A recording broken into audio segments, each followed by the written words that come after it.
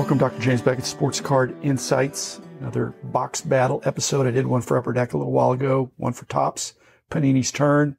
A little twist here. I'm doing three. It's not a tournament of the finals. It's a tripartite agreement. I've got three different products here, all 21-22, all basketball, all from Panini. And each product interesting.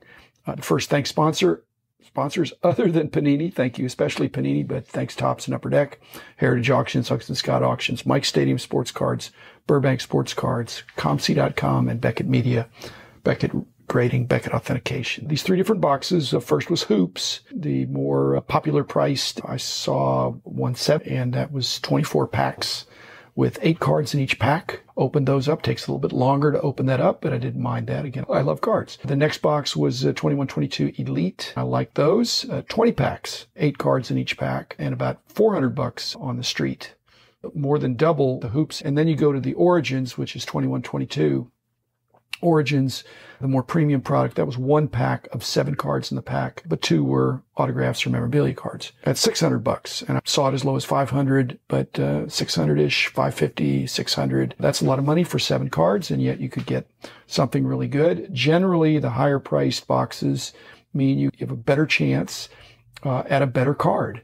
That's really what it comes down to. You may get more cards in some of these, but you've got a better chance to get a better card. And your best card is probably going to be more valuable, and you've got a better chance of getting it. Of course, you're paying double or triple. You could get more than 3 Hoops boxes for the price of 1 Origins box, and you'd have a bunch of cards. You might even have a complete set. One thing I noticed, I'm going through this, first of all, that on the Hoops box, you've got Cade Cunningham on the box on the front. I don't know how much he sold in his Pistons uniform. I'm sure that makes a statement that he was touted the #1 pick. He's hitting his stride now toward the end of the year. Jalen Green on the Elite box. Jalen is hitting his stride perhaps, but you just never know, even these top lottery picks, which ones are going to hit. And I always think it's the speed of the game. I just remember every time I jumped up a level or played with better people in pickup basketball and other city leagues and things like that, there's just another level of speed of the game that if you're not used to it, and it takes a while. Actually, it took me a long while, but it didn't seem to affect Luka. That was the criticism. Luka isn't that fast. They're going to be blurring by him. And in fact,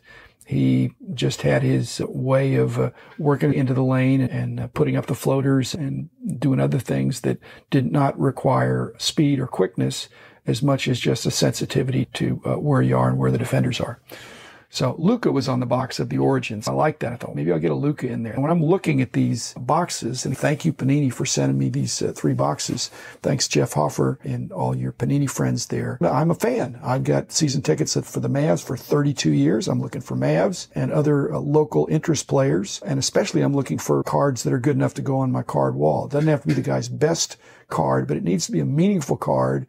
And it's meaningful if I got a box from Panini. I'm looking to be able to pull out a card or 2 that I can get slabbed and put up on the wall. And then when somebody sees it, I can say, this is where I got that.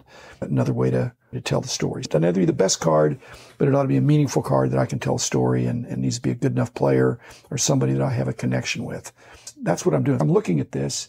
You know, if you're buying a box, why would you buy a box? Would you buy a box to complete the set? On the low end, you probably would, of the Hoops. On the high end, I don't think you're buying boxes to complete an Origin set because it just would get too expensive. And frankly, as I've said, I can find them in the dollar box, some of the base cards. That 7 divided into, say it's $80 a card on average. Now, no card is worth $80. They're either worth a lot less, but some of them can be worth a lot more, and that's how it seems to work out in the way they price these things. Another thing I noticed on the packs as I was going through this is that there's a GC 12 of 21 on the Hoops packs, which is, I think, graphic converting December of 21, which might mean when it was packed out. Same thing with Elite. It was GC 01-22.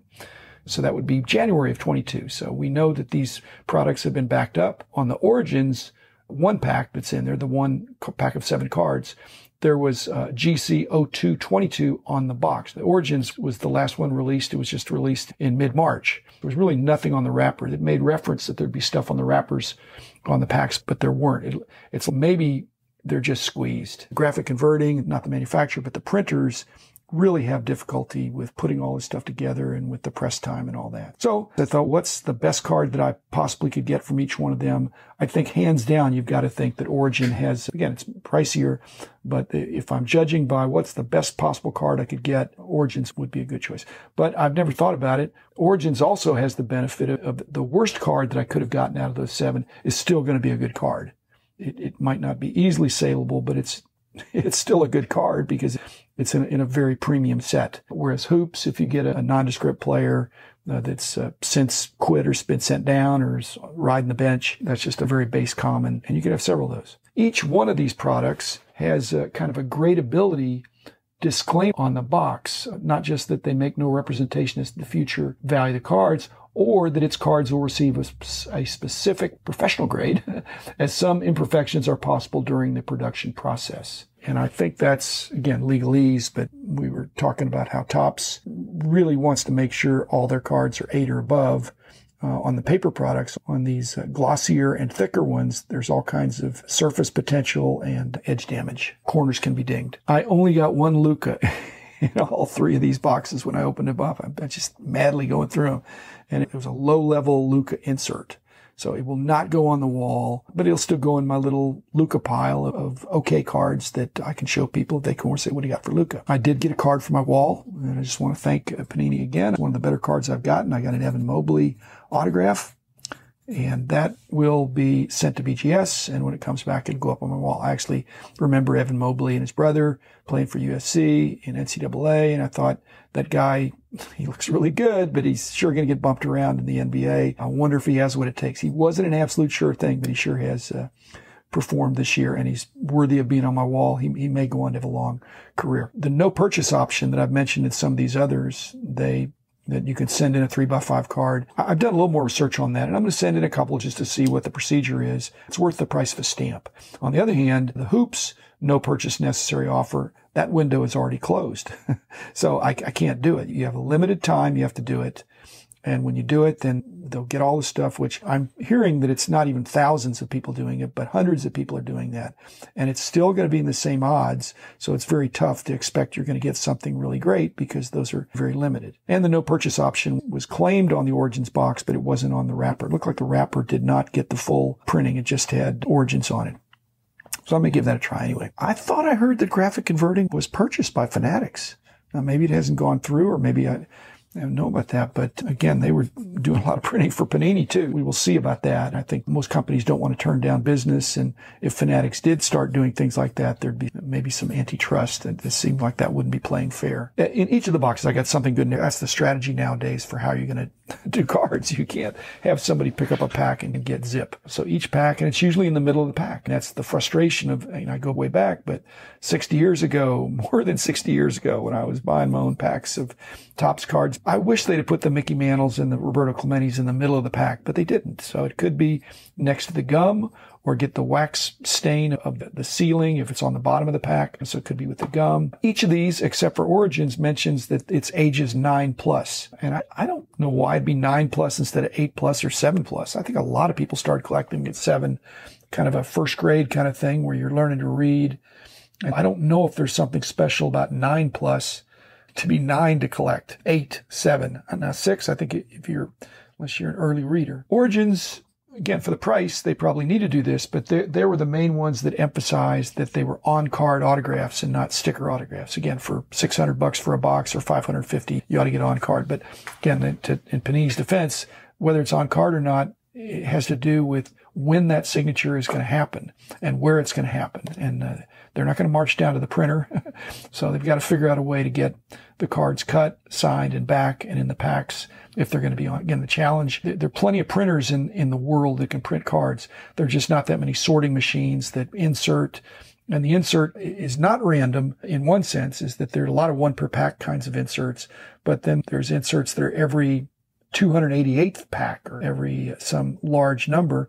And in the old days, you had somebody, I think, sitting there putting it in every once in a while. I know Pacific had a machine that I think Mike Kramer invented to do that, but it isn't truly random. It's every so many ones, it'll put one in there. Origin was uncannily like Inception that Topps does. So I guess the companies don't exactly copy each other, but there are some things they do that perhaps are best practices. Hoops, I wanted to say it was a bargain, but I don't know. I did best with Origins. That's where I got the best card. And actually, anybody would have been pleased in the Origins. I did well on that. I got a lot more good cards from the Elite than I did from the Hoops, but then again, it's more than twice the price. I enjoyed the Elite. I think that those are very nice looking cards on the base cards. Would have been fun to put a set together like that. The basketball that Panini is doing here, basketball has just enjoyed such a great ride. It's the smallest rosters, very fast game. It's very visible with the players being right there. Even the farm system, which is the colleges, there's a lot of visibility there. I don't know that people are going over to Europe like Donnie Nelson used to do to scout Europe. I suppose they're all doing that now after Dirk and Luka. So you can do your own homework to see of the younger players who you think might hit. So what would I do after I have these 3 boxes? Would I buy, since I had such a good experience value-wise on the Origins, would I double down on Origins and buy another one? Just because one box, I got a good box, it's a statistical fallacy that the next one is bound to be bad, or I'm on some kind of a run, the next one's going to be good.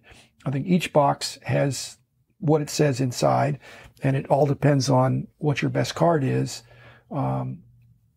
So the other thing I was thinking about is that when people are deciding which ones to get, a lot of the action in the hobby is based on bragging rights and flexing and getting cards that you could bring to a trade night. Not so much that you could sell it, but you could show it off. So it's got to be above a certain level. It can't be a $10 card. It can't be a $5 card. In my day, a $5 card, a $10 card was fine, was what it was worth. If you needed it, you tried to get it. But again, getting it slabbed, so I'll have a number of these I'll get slabbed. The other thing I was going to say that I enjoyed, again, I think that some people lock in on a product. The way I'm doing it, again, I'm the exception, and I'm not the age demographic or maybe even any kind of demographic with the typical Panini purchaser, but getting 3 different boxes and open them, I thought that was more fun for me. I don't know if that's more fun for you, but I wasn't thinking, hey, what's the best, what am I going to make the most money on? I was thinking if I were buying one of each, I'd be pleased with each one, and I'd be extra pleased with the one that I did well on. But like I said, I wouldn't be going back to Origins to complete the set. I would be more likely probably to do